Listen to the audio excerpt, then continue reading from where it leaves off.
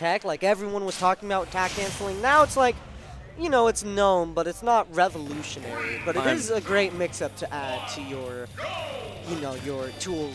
I'm just glad it means I don't have to work as hard anymore, so that's good. All right, so button check, it looks like. Yep. Inkling versus Falco. And I think both of these characters are up-throw-oriented characters. Yeah, I'd say so. I'd say so. Probably more so for Inkling because she just has, like, actual confirmed.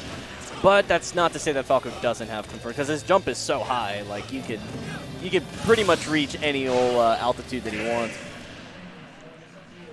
Yeah, he does have, you know, those bird wings. He can't fly, but he certainly can jump high. Yeah, it's a shame he can't run fast, though. The only one that can out of the species is Fox. Makes me wonder why Wolf can't run fast, but I'm glad that he can't. Oh my god, I'm glad that he can't. Yeah, imagine if, like, just run up down smash. Oh, that'd be scary. I mean, they still do. They still try anyway, because they got the range. Yeah, but if you had, like, you know, higher run speed, blink and you're dead at 50%. After the nerfs. So that tells you a lot. Okay, here we go. All right. I always found it weird how it takes a while to load the costumes.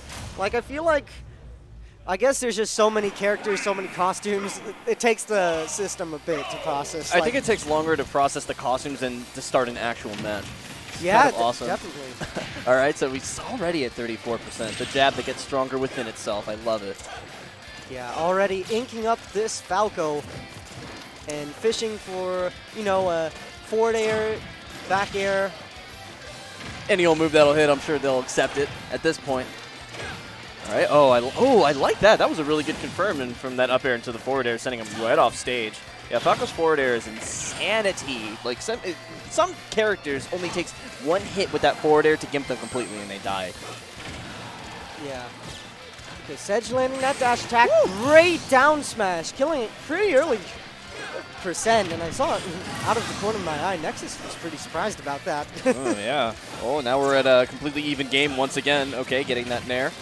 All right, another jab. You know, that's just so much free ink, and the forward throw, that's even more ink. Yeah, it's great. Seriously, like, say what you want about him. I loved the drag down on that forward air, getting 52% off of that combo stringless assault. Very slick coming out from Nexus. Yeah, Falco's a master at that. Okay, didn't get shielded. He was able to get himself back into the neutral here.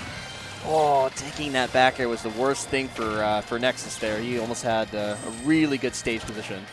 I swear that Inkling just sort of dashed through Falco's laser and it didn't hit him. I believe that. Yeah, no, that dash is able to low profile certain things. It's a crazy, crazy dash. Okay, where's the edge guard? There's the edge guard, okay. Patient. And this should be a free down smash. No! He fired. I'm surprised he was able to magnet from that position, but he will take that all the way, sealing out that second stock with a forward smash. I love that anti-air I just saw. That up tilt just does so much work in so many different situations. Okay. Wow, Cedge is in trouble. Oh, not anymore. Not anymore.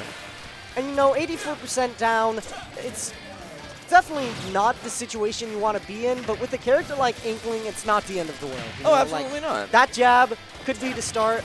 And now if he gets like an up throw into up air, nair, fair, that kind of thing, then he'll be able to bring it back, and before you know it, he'll be in roller percent. I think the problem I see with Nexus is his ability to ledge trap. It seems like Cedge is doing a better job at that than Nexus is. Wow, he didn't even go for a throw there. It seemed like he just sort of blanked on what he wanted to do, and Nexus was able to break out free out of that crab as a result. And no laser camping either. I would imagine that would be very helpful. Okay. Great patience. Inkling can't really edge guard with down air. The hitbox on that thing is really tiny. Yeah, and the end lag is forever. Woo! Yeah, okay. Throwing out the back air out of nowhere. And Nexus will sweep away that game one. Yeah, maybe he heard what I said about edge guarding and didn't like that too much. Took care of that. All right, that was exactly 3 minutes. Impressive. All right, moving to game two.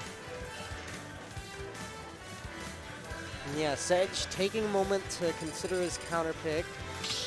Looking like Smashville will be the option of choice, and I do agree with that because that center platform, I feel like it gives Inkling advantage here. And correct me if I'm wrong, but it does have a smaller ceiling, no?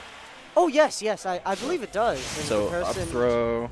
Imagine if he gets an up throw on the platform, just dead ToonLink for sure. And there's that ToonLink. Yeah, ToonLink. You did say he played this character, and now we're going to see it come out. ToonLink is actually quite good. His ability to camp and his run speed on top of that, it makes him a very good zoning character that a lot of people kind of sleep on. Yeah, definitely. I think Young Link and Breath of the Wild Link are the two links people think about. But I think ToonLink still has his bomb confirms. He still has pretty good aerials. It's not like he's an awful character. Absolutely. I think he's rather decent.